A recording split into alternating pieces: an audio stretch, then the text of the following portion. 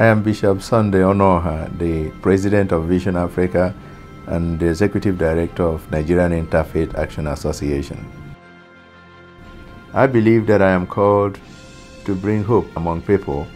In Nigeria, where you have equal number of Christians and Muslims, through the instrumentality of faith, we have brought hope to many suffering people. And I believe that through our work in the rural communities, those who are in pain and in suffering, they have seen hope. Vision Africa is our response to the pain and suffering of African people, raising men and women from other parts of the world to be in partnership with African people. And through that, we've given free medical treatment to over 500,000 people. NIFA, which is the Nigerian Interfaith Action Association, is a collaboration effort and work of both Muslims and Christians. We started with malaria. Malaria in Nigeria kills every year over 300,000 people.